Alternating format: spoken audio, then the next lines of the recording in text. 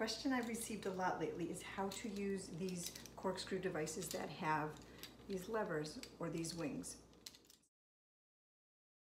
First thing you're going to do is remove the foil from the top of the wine bottle to expose your cork.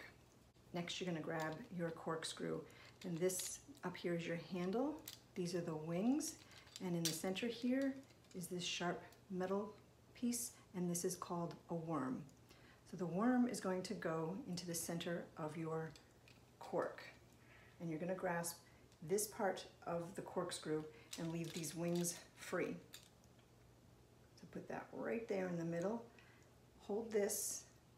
You can drop the wings so that the metal casing here gets close to that top of the neck of the bottle. Push down gently but firmly onto the handle and twist it in a clockwise direction so that the worm goes down into the cork, and you'll see that the wings will start to rise.